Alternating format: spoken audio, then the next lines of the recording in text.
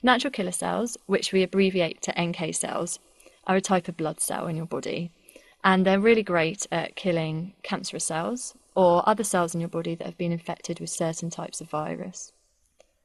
What we wanted to understand was exactly how that killing process happened, how the NK cell killed a disease cell. And in order to do this, we had to use some really new types of microscope.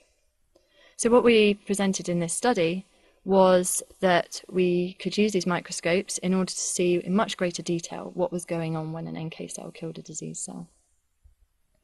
So in this particular clip, we can follow a type of molecule that's present on the surface of an NK cell, and it's called a receptor, and it's shown here in green.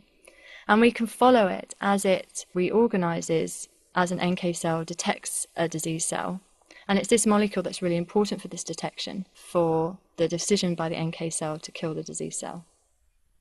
So our new approach means that we can make a video to see what happens to this receptor from the point at which the two cells first encounter each other.